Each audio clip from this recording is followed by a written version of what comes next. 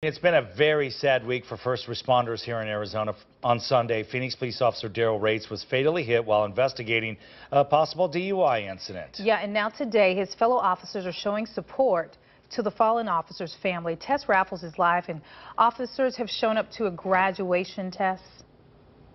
Exactly. We're here at Ridgeline Elementary. I want you to picture this, okay? There's this long sidewalk here behind me. Imagine being 5 years old and losing your father. But his fellow brothers on the Phoenix police force have lined this entire sidewalk all the way to the flag where it is at half staff, clapping for her. And that's exactly what little Tatum did when she arrived this morning here at her graduation ceremony. Officer James Holmes is here. I'm going to try and get through this and not break down, but you describe this scene for me, and I just cannot even imagine.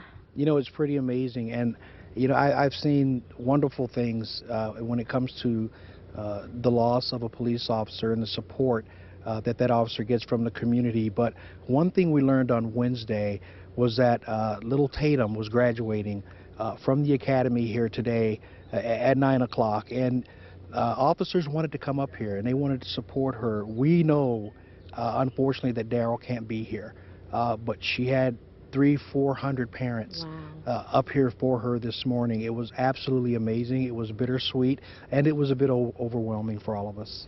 You know, you guys always talk about that brotherhood. We obviously see it, unfortunately, when there is a funeral, but for something like this, and literally the road just filled with police officers, police cars, vehicles, as well as motorcycles. What does it mean for an officer to be here, to be for a fellow officer's family?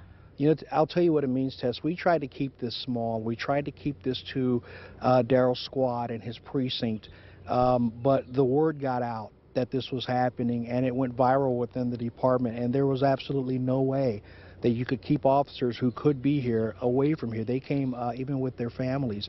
One thing I do want to say, though, is Ridgeline has been great. The parents up here have been really great and supportive of us. We've interrupted, if you will, their graduation ceremony, and they allowed us to do that, and they took pictures and they congratulated Tatum as she walked down these officers, sometimes too deep, on this sidewalk. It's important to us, and it's important that Stephanie and Tatum and their entire family know that we are all, every one of us, here for them. Well, I bet you they feel the love today, that is for sure. Officer James Holmes, thank you so much for giving us some insight as to what this day means to the Phoenix Police Department, to the community, and more importantly, you know, a 5-year-old Tatum knows her dad is gone, may not really understand the depth of what this is, but imagine having that memory of walking down between a couple of hundred officers at the very least, clapping for you, saying congratulations. She tried to hold up her composure, according to Officer Holmes. She never really cried, and she walked sometimes smiling and just very thankful. She had flowers in her hands.